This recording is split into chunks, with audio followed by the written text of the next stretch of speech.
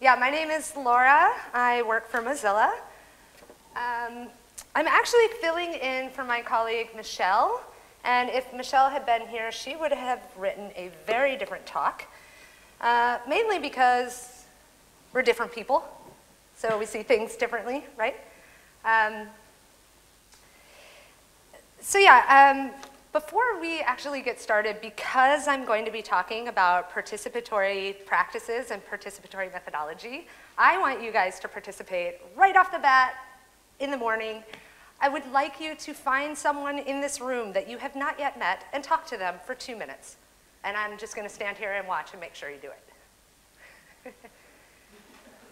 I know, it's so annoying, right? Participating first thing in the morning? Find someone you haven't met. So I wonder what you learned about each other in the last, what was that, like 3 minutes? Can anybody summarize their 3-minute conversation in one word? Yell it out. Noise. Noise. That's a good one. Yes, it was quite noisy. Anybody else? Expat. Expat, nice. Did you learn something about the person you just talked to that you didn't know? Probably, right? Because you didn't know them, right? So this is something that I do all the time. Not because somebody tells me to, be annoying in the morning and go meet new people or something, but I like to see what people are thinking, and I like to get to know people, even on these really minimal scales. I really, when I catch somebody's eye on the street, and this might be a cultural thing, like I'm an American, so when I catch somebody's eye, I have to smile. But if I catch somebody's eye on the street, or I like their shoes, or I'm interested in them in some way, I'll talk to them. And I'll try to connect with them for whatever reason. And I think that the reason that I do this is because I'm really interested in this idea of participating in my own life. I'm interested in what it means as a human being to participate. So we spend a lot of time thinking about ourselves, right? And we spend a lot of time thinking about our work and our lives, et cetera. And I'm really interested in this connection piece. So it's strange because last week when I was writing this talk, I've never given this talk before, it's a new one, a friend of mine, actually not a friend, more a colleague, also a friend, I admire him a great deal, he's really awesome. He called me a sociopath, which is ridiculous, right? But for one split second, actually longer than a split second, I thought about myself, and I thought about my own perception of self, and I thought, sometimes I really do have a lack of empathy. I don't know, sometimes I'm pretty antisocial. So, of course, I did what any normal person would do. I went on the internet and I took a quiz to see if I'm a sociopath, right? Because obviously that's what you do. And I was thinking about myself and I thought, okay, I swing the full gambit between extrovert and introvert, depending on the day, the time, the situation. I am brutally honest, but also a very cunning liar, at least I think I am. I'm a dork, like a geek, a nerd, but I'm also athletic and sporty. I am basically a conundrum unto myself. I don't understand myself. I'm so complicated. I have all of these emotions. I'm, a person. And so I took this quiz because I thought, wouldn't it be great if there were one word that we could use to sum up everything that we are? Like one word. And of course, sociopath is in no way the word for me. And I'm not sure what that word would be anyways. But as a side note, by the way, if you're taking a quiz to find out if you're a sociopath, you're definitely not a sociopath. But that's, beside the point. So I was thinking of the range of human emotion that I have, and this wheel doesn't even begin to cover it, right? We are complicated beings, and we all have different thoughts, and we have different needs, and the way that we participate in life is really part of that, right? It's part of what we think we need and how we feel. So here's the thing. Our perceptions of self and our perceptions of the world around us are completely based, largely, maybe not completely, largely based on cultural and societal norms, right? If you're wearing there's not a lot of blue shirts. If you're wearing a blue shirt, raise your hand. I'm wearing a blue shirt, right? Okay. If you're wearing a black shirt, go like this. Ah! Right. Cultural and societal norms, right? We are emotions, our actions are influenced by what we think is socially correct, normal in some capacity. We think that the speaker is notable. We think the CEO has vision. We think the teacher is an expert. We think that the police have authority, right? But all of this is just a perception. And that perception, because of the internet, is starting to change. Because with the web, we're starting to connect with people who don't share that same cultural and societal background as we do, right? And so we're starting to kind of push against what it actually means to be normal. And I think that kind of understanding, that connection that we're doing via the internet is a way that you can start to think about what participation actually means, right? Because participating means that you are open to all of those different cultural and societal norms, and that you are willing to actually give people the time of day when it comes to this. And I feel like I'm using a lot of idioms at the moment. But what I mean is, if you can respect that somebody has a different norm than you do, then you can invite them to participate, and you can participate with them without actually, butting heads or having some sort of conflict, right? So when you think about participatory practices, what participation means to us, to individuals, is influenced by our norms, and we don't have to pay attention to that. Just because somebody else thinks it's true doesn't make it so, right? You get to make your own decisions, you're complex, you get to have your own emotions, and you get to think about how you want to participate in the world. And so when people think of participatory practices, or they think about what that means, a lot of times people think that it's just going to be this chaotic free-for-all where nothing gets done and there's no order at all. But here's the thing. Learning is not passive, right? Participation is not passive. They're both active things, and participatory practice does not mean formless. It might look chaotic, but it doesn't mean that it is, right? So I'm going to show you the Mozilla story. I'll show this first, and then I'll tell you why I like this video. In the beginning, the web was simple, connected, open, safe. Designed as a force for good, it would become something far greater. A living, breathing ecosystem in service of humanity, a public resource for innovation and opportunity, a place to build your dreams.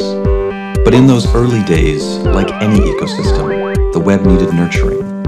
As it grew, users faced new challenges, pop-ups, viruses, a lack of choice, walled gardens of content. The web was fraying, it was slow, complicated, scary. Users began to ask, is this it? Or could the web be something better? A small group of people, coders, designers, idealists, believed it could. They had an audacious idea that a tiny nonprofit and a global community could build something better and force new ideas and innovation onto the web. They called it the Mozilla Project. They began by making a new kind of web browser, what we know today as Firefox, and they made it a non-profit so it would always put the people who use the web first. More than software, it was a platform that anyone could use to build on their ideas. The nuisances diminished. The foundations of the web we know today began to appear. Now, the web is a place where you can build almost anything you imagine. Mozilla and Firefox exist to help people everywhere seize this opportunity, and to stand up for users in a world where choice and control are too often at risk. But what if Firefox was just the beginning? What if it was part of something bigger? From user privacy to Firefox Mobile to apps and identity, we're pushing the boundaries of the web every day. And we're going beyond software. We're helping to build a generation of webmakers. We believe the web is a place where anyone can come to build their dreams. It's why we make Firefox. It's why tens of thousands of volunteers help build our products.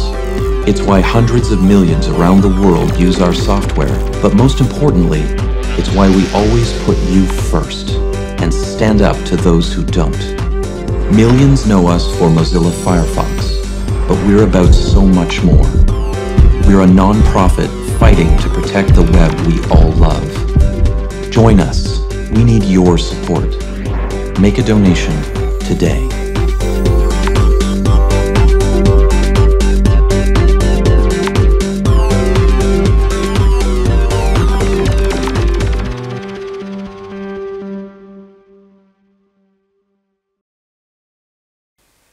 So the reason that I like that video is because it shows that Mozilla as an open source project is actually pretty focused on participation. Now, we focus that in the direction of the web, but because I believe that the web is actually a collection of basically human knowledge, or most of it, it's really about participating in life for me.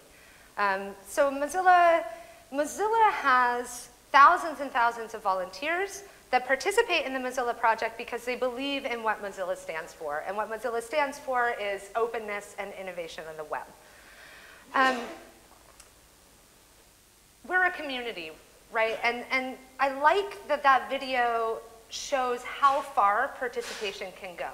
Like, it can become something that is, you participate in a community and you become a global project that stands for something. A big part of my job at Mozilla is to shift people's understandings of cultural and societal norms and to shift the dynamics in different roles that we have in our society. So I spend a lot of time helping students become teachers, or designers become developers, or whatever it is that somebody is looking to learn and do. I help them see it from a different perspective so that they don't have to feel like a beginner, and so that they can actually take the agency that they need to start on a path that is leading them to lifelong learning, right? So in the connected learning landscape, in the connectivist landscape, we really believe, this is something that Mozilla believes in, this model. We really believe that starting from a place of interest, as opposed to explaining to people what it is they're supposed to be interested in, is a better way to connect people. It's a better way to give people agency. And it's all around a better way to think about how you can participate in a particular project or community. So for me, participatory is the difference between a lecture and a conversation, right? It's a difference between passive and active for me. So what we're trying to do at Mozilla is really facilitate conversations. So if you take a deeper look into the Mozilla community, what you're going to find is not just Firefox or WebMaker or Thunderbird or any of our software products. You're going to find a very, very diverse group of people who are doing all kinds of things, like unbelievable things. They're having unbelievable conversations that sometimes don't even feel like they have anything to do with the web. But they do, because the web is this collection of knowledge. So when I am thinking about how we can actually scale participatory methodology, because remember I said it's really chaotic and people are like, oh, I can do that with a couple of people, but what if there are hundreds and thousands of, hundreds or thousands of people in the room? That's just chaos, I don't know how to do it. But at Mozilla, we've actually shown that it is possible to scale participatory practice in a way that is effective for people. It respects their intellects, respects their skills. And we've actually been doing it for 5 years now. It's called MozFest. This is our biggest public-facing event, and we really aim to honor the people who come there. So the Mozilla Festival happens once a year. This year is the 5th year. It's in London. If you want to come, mozillafestival.org. Don't worry, I have an Etherpad with tons of links for you guys. And what it is it's 10 floors of crazy organized chaos. It's amazing. It is basically what we do is we invite people from all different walks of life. We have filmmakers, we have technologists, we have designers, we have artists, we have scientists, we have journalists. We have all of these different minds, and we throw them all in a building for a weekend, and then we shake it. And we try to see what's going to happen. So we have 9 different tracks that we sort of organize the content into. And then the community, they submit proposals, and we see which kind of proposals really are thinking about participatory methodology or what do they want to make, and we work with those people to try to help them bring something to the festival that is new, exciting, interesting, and involves other people. We try to help people collaborate there. We ask ourselves every step of the way as we're organizing the festival and as we're creating, helping people create their content, we ask ourselves every step of the way, is this valuable? And according to MozFest attendees, it is. Here's another video.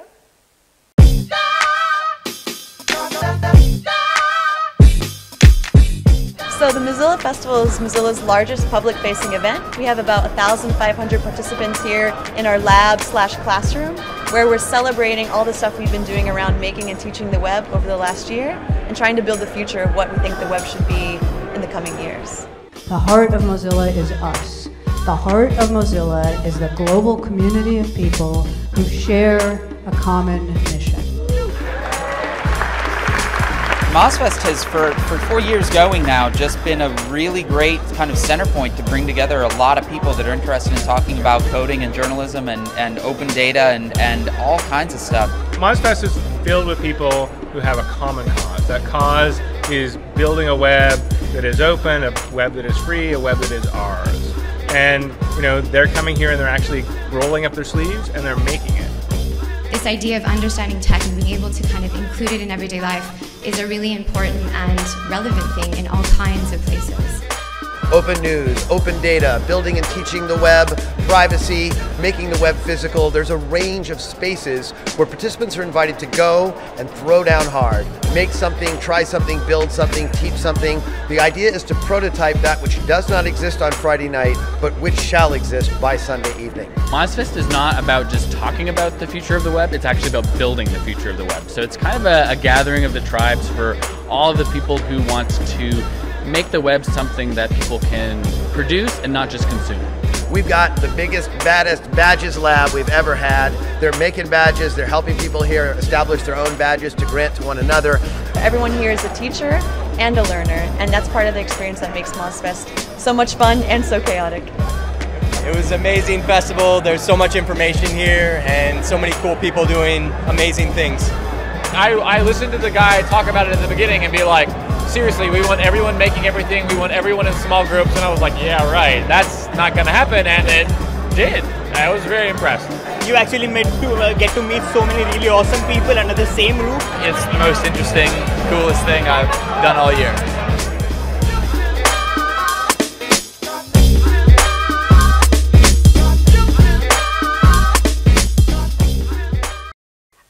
Guy who says, I heard the guy talking at the beginning and I was like, yeah, right, whatever.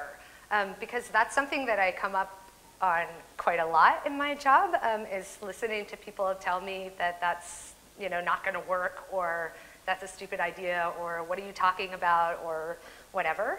But this idea of how participation can empower people is something that I actually learned about at the very first Mozilla Festival 5 years ago.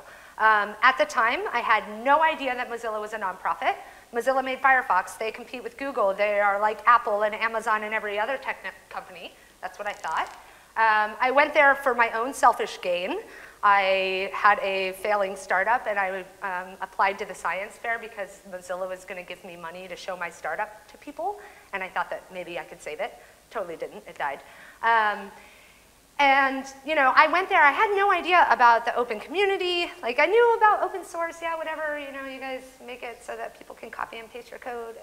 But I didn't really understand anything about this world. 5 years later, I'm an evangelist for this world, so that kind of says something. But the Mozilla Festival, what I found there, what grabbed me, was somebody came up to me and gave me agency. They were like, you can do anything you want in the world. We're a community of people that care about the web, and we want to collaborate, and let's do this stuff together. And they handed it to me like, what's your opinion? What do you think? Why are you here?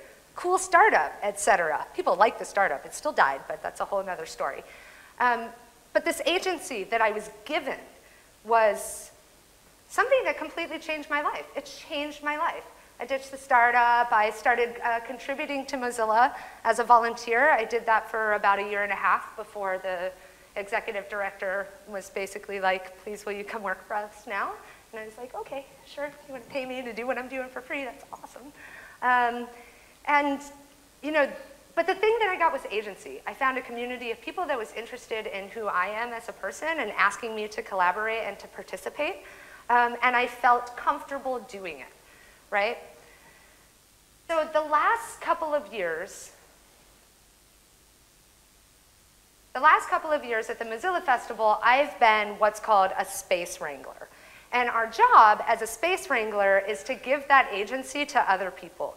Our job is to invite people in, encourage people to try, encourage people to collaborate, to talk to each other, to make. We design the content around a particular space, and our job is really to bring people in. Now, there are 1,500 people that come to the Mozilla Festival, so naturally 9 space wranglers can't actually talk to all 1,500 people, but what we can do is mentor people who already have agency to use that agency to help give agency to other people. So participatory practice, in my opinion, is a lot about emotion and agency and encouragement and being open to the idea that just because somebody, you know, is new or different in some way doesn't mean that they don't have something really valuable to give.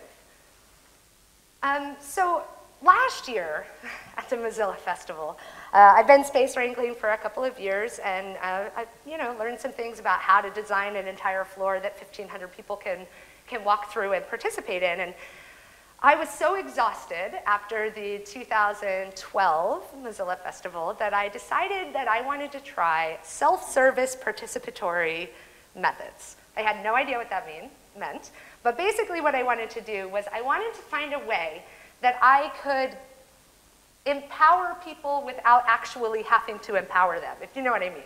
Like self-service empowerment.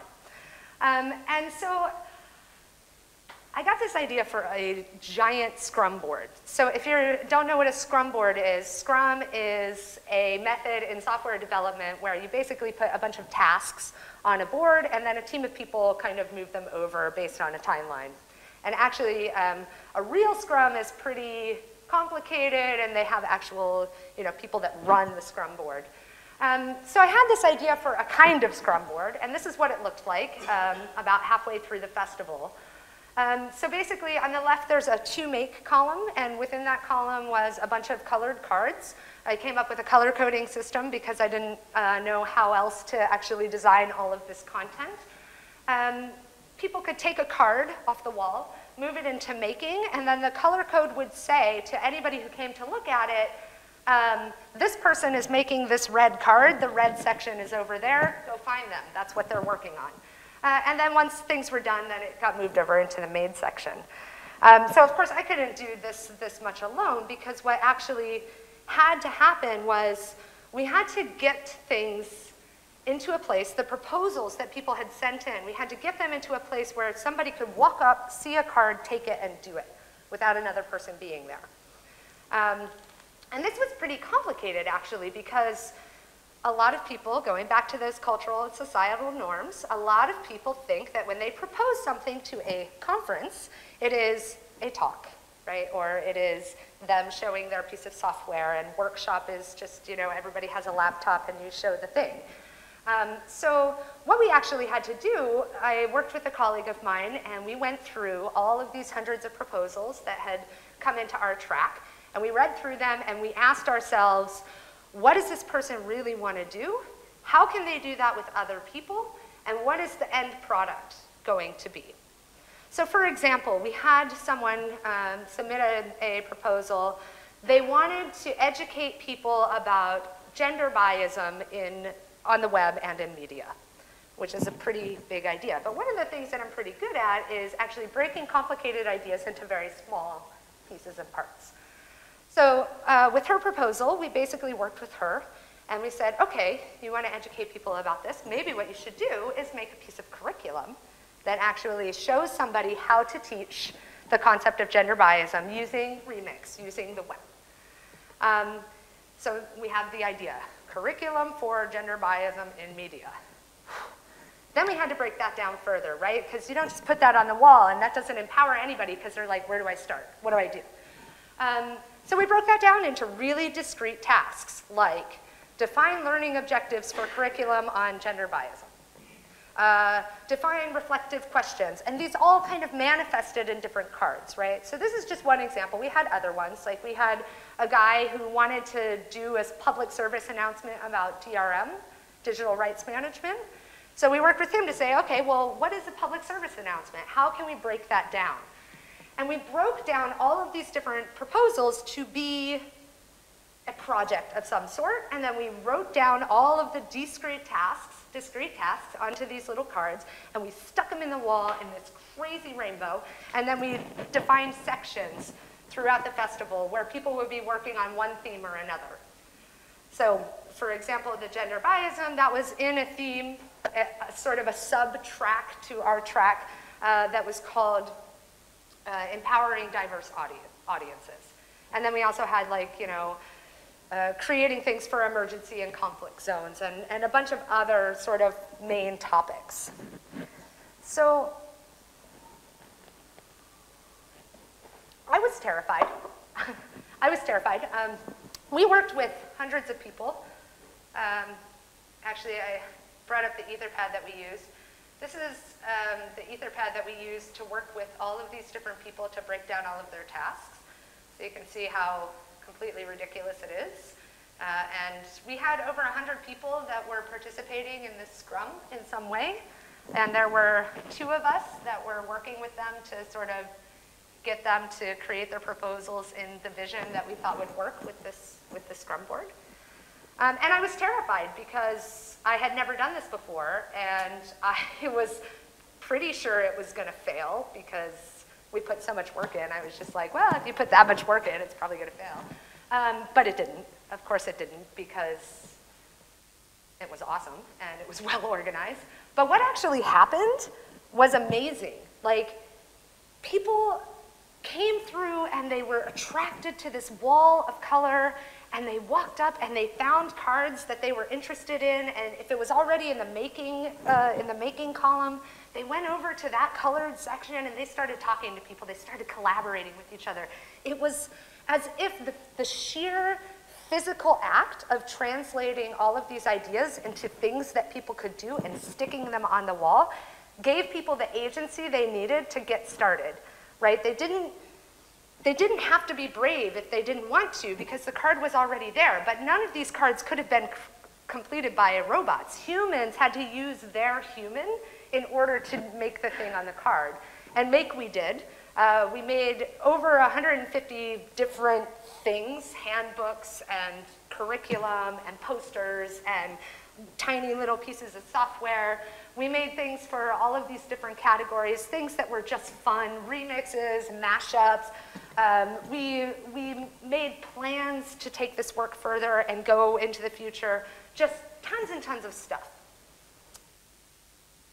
I think that design constraints are really, really important if you're thinking about participatory practice, because people can't just go from nothing. They need to feel comfortable in what they're starting. And so what we did at the Mozilla Festival with the design constraints was actually perfect, because we didn't dictate what people had to do. We just put things in a way that they could do something if they wanted to, but they could go further. You know, but they didn't have to start from scratch. I was actually thinking that what we should do, I think we have about a half an hour left, right? Is that right? I was actually thinking that maybe what we should do is kind of skip the rest of the talk, or I'll just like blaze through the slides, and then actually practice some participatory methods, because this is not one. and that guy's bored, so I thought, you're talking too much. I'm talking too much. Yeah, all right, so how about I do this? I will say that we all need accolades, and we are all afraid of being human, because that's just something that, for whatever reason, that we've been taught. I'm going through really fast now because I'd really much rather do the participatory stuff. We are groomed to understand hierarchies, authorities, seniorities. From the moment we're toddlers on into life, we are groomed to participate in the world in this way that we've been taught is normal and that we understand. But I think that that is a bunch of hooey, actually. I think that we get to decide how we participate in life, and that having that agency and taking that control is actually really important, and it's important to give that on. So I'll blaze through that slide. Here's a bunch of links to stuff that I've talked about, and now I actually would really rather do some participatory things.